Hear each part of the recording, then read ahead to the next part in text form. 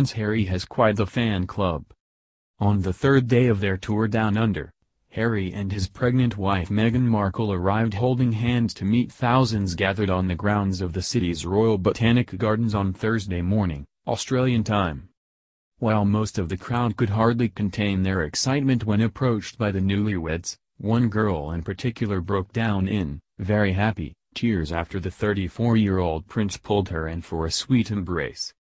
"Prince Harry just hugged me," 19-year-old India Brown told the Herald Sunday. "I've loved that family since I was 8 and I've followed them around the world. It was just such an opportunity and I just went for it," Brown told the outlet. "I didn't expect it to happen because it's actually against protocol. I said I know it's against royal protocol but can I please have a hug?" Brown recounted. "He hugged me and I burst into tears. He just said, 'Oh, you're going to get me in trouble.'" Nonetheless, Meghan, 37, certainly didn't seem to mind as she too greeted a plethora of elated fans. For the appearance, which Harry and Meghan arrived 20 minutes late to, the former Suits star wore a navy dress, the same color she wore to Princess Eugenie's royal wedding on Friday, by Australian designer Dion Lee in matching Manolo suede heels, and she carried Gucci's Sylvie mini chain clutch.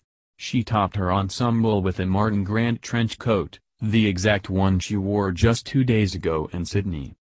After opting for a low ponytail yesterday, she returned to a bouncy blowout for the outing. Just 3 days into their tour, Harry and Meghan have already provided their fans with a number of memorable moments. After arriving in Dubbo yesterday, the prince greeted 6-year-old Luke Vincent of Buninyong Public School, and the young boy leapt into his arms for a giant hug before playfully caressing his face and tugging at his beard. As Harry laughed at the encounter, Meghan quickly came over to meet the animated young fan and was also greeted with a warm hug. Prince Harry also found a young royal fan who was wearing a shirt that read "Girls Can Do Anything" in Sydney, who had a striking resemblance to his wife.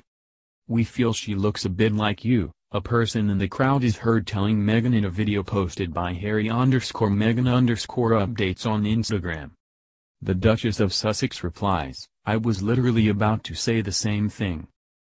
Harry then took a fan's phone to snap a photo of Meghan with her mini-me, a rare move for the prince, who usually adheres to the royal protocol of no autographs or selfies. Following their meeting with fans, the royal couple headed to the government house for the young Victorian leader's reception. Meghan lost her coat to participate in an event encouraging women to take up sports. After greeting fans in Melbourne, Meghan and Harry headed to a reception with local government.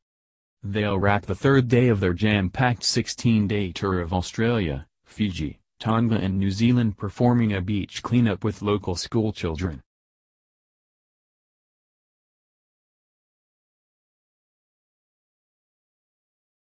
Kensington Palace has confirmed the news that the Duke and Duchess of Sussex will welcome their first child in spring 2019. The announcement comes after months of speculation around the newlyweds, and following the Duchess' glowing appearance at Princess Eugenie's wedding. When will Prince Harry and Meghan Markle have their first baby? The Duke and Duchess of Sussex will welcome their first child in spring 2019. While a due date has not been confirmed yet, speculation has it around late March or early April. It is rumored that the couple informed the royal family of Meghan's pregnancy at the wedding of Princess Eugenie. Before the royal wedding in May 2018, Meghan's father Thomas Markle broke traditional royal protocol to speak out and say that a child will be coming soon.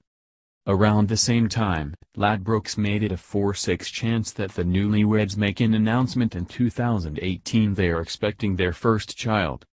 When did Harry and Meghan get married? The couple tied the knot on May 19, 2018, after a smitten Harry popped the question in London last year. The wedding took place at St. George's Chapel at Windsor Castle and was attended by A-list stars and watched around the world. Prince William was best man, and here is the full list of bridesmaids and page boys. The world has been awaiting the announcement of a Sussex baby eagerly. How did Harry and Meghan meet? Prince Harry and Meghan first met after being introduced by mutual pals but only announced they were together in November 2016.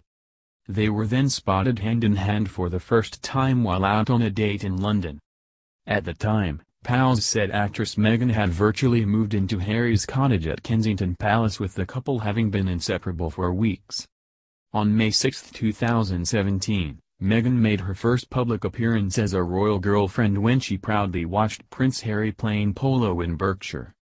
Then in September, the pair were pictured together in Toronto as they attended the Invictus Games with Meghan's mum Doria. When did Prince William and Kate Middleton have their first child? The Duke and Duchess of Cambridge announced they were expecting their first child in December 2012, a year and 8 months after they were married at Westminster Abbey. The announcement had come earlier than is traditional, as Catherine was admitted to hospital with hyperemesis gravidarum.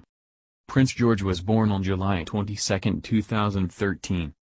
Their second child, Princess Charlotte, was born on May 2, 2015. Their youngest daughter, Prince Louis, was born on St. George's Day, April 23.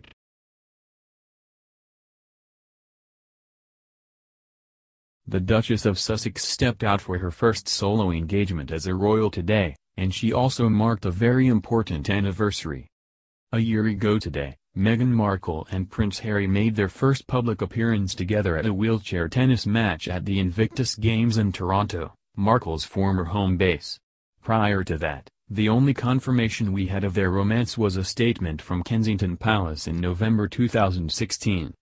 The first official photos of the now Duke and Duchess of Sussex out together were filled with adorable PDA, cheeky smiles, and genuine warmth. Harry and Meghan looked besotted with one another, and they still do. For Meghan, in particular, the past year has been filled with dramatic changes. Back in September 2017, Meghan was still an actress on Suits and a resident of Toronto, where the show filmed. She still had an Instagram account, which she used regularly, and her lifestyle blog, The Tig. She was also a Twitter user, and regularly posted photos of her friends, vacations, and work life on social media. But on November 21, 2017, Meghan's normal life changed forever when it was reported that the future Duchess had officially moved to London. At the same time, it was reported that she finished all of her filming commitments on Suits, and was moving to England permanently. Days later, on November 27, 2017, Meghan and Harry announced their engagement. The news was revealed on Kensington Palace's social media accounts, along with a photo from the couple's first public appearance together at the Invictus Games just 2 months earlier. Later that same day, Meghan and Harry spoke to the BBC about their plans to marry, and it was already clear the actress' life had changed dramatically, and that really loves Prince Harry. The very next day, on November 28, 2017, the USA Network revealed that Meghan would officially be leaving Suits at the end of Season 7. Breaking with royal tradition, Meghan spent Christmas with the royals, proving that she was already considered a part of the family. The Queen reportedly waived her rule regarding only spouses attending the festive celebrations, allowing Meghan to attend as Harry's fiancée. Shortly after Christmas, in early January 2018, Meghan deleted her online presence, including lifestyle website The Tig, her Instagram, and her Twitter account. As she was about to officially join the royal family, she appeared to be making more of her personal life private, in keeping with her soon-to-be husband's own practices. Excitement about the royal wedding consumed the first few months of 2018, with Meghan and Harry tying the knot at Windsor Castle on May 19. In a custom Givenchy gown, Meghan officially became the Duchess of Sussex. The former actress incorporated many American touches into the royal wedding, signaling that she has not forgotten her heritage. Almost a month after the royal wedding, Meghan made her very first solo outing with Queen Elizabeth II, Prince Harry's grandmother. The duo appeared to get along very well, and their outing, without any other members of the royal family, showed the immense amount of faith the royals already had in Meghan. A slew of royal events later, Meghan is attending her first solo event as a royal, exactly 1 year after she first stepped out publicly with Prince Harry.